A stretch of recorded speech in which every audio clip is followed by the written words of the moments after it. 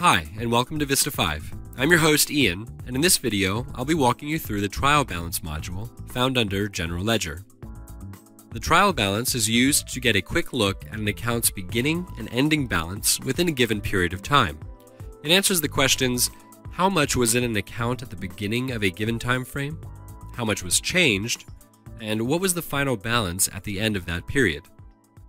Under Report Selection, a standard trial balance can be generated. However, a template may be the required report used by your studio or production company. These templates are created under Setup, Report Template, where specific subtotal rows can be designated by entering the subtotal's range, the summing segment digit, and a heading title. It's worth noting that this template will likely have already been set up by the studio controller or head accountant. Once created, the template will be available in the Trial Balance module, in the Report Template dropdown. Important filters are provided in the Selection Criteria section, like Currency, Company, Consolidated Companies, and Zero Balance Activity. The trial balance can also be filtered to a specific source license, which has covered the cost of specific target licenses. One of the most important filters to consider is narrowing the time frame of the report.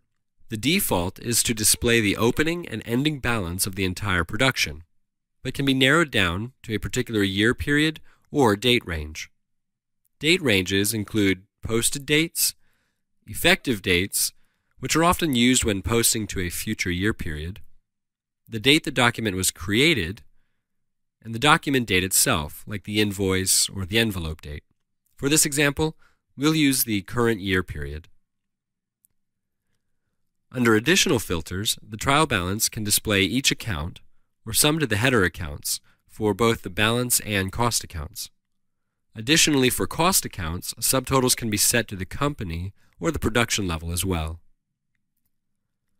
Like most major reports in Vista 5, the currency can calculate to the native currency of each document, or convert to the base currency of the production, at which point the exchange rate will need to be selected. Report formatting for the trial balance consists of the subtotal row locations, whether the green shading will be applied to every other row, and the option to create a unique report title. Once everything is set up, click Run Report. For the year period selected, the trial balance displays the beginning balance, current activity, and the account balance at the end of the period. If you have any questions at all, don't hesitate to call product support at 818-955-6300 or email us at support@entertainmentpartners.com. Thanks for watching.